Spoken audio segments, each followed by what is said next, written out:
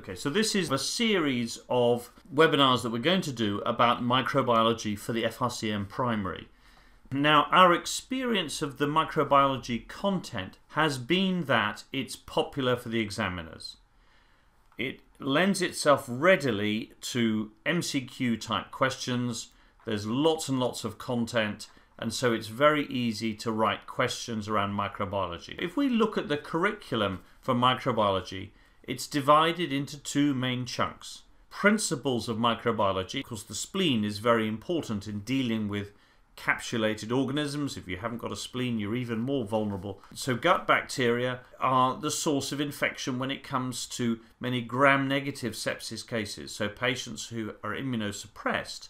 In case you ever want to find out about current advice on immunizations, this is what's known as the Green Book. So what is required? So first of all, poor little babies at 2 months of age, about 8 weeks, they get this lot. And then after that, the curriculum gets into specific pathogen groups.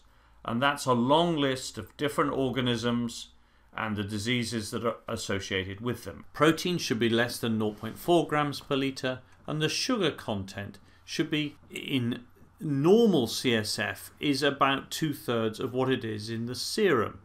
So here's the virus particle. It has a surface, which has a surface antigen. So I'm going to leave hepatitis now and move on to bacteria. So just first of all about the bacteria itself.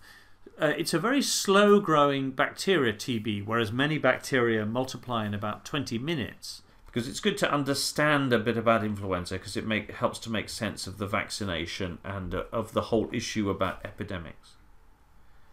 And that pilus penetrates the other bacteria, and then you get this process which we can see in number 3 here, where the DNA is copied by a DNA polymerase.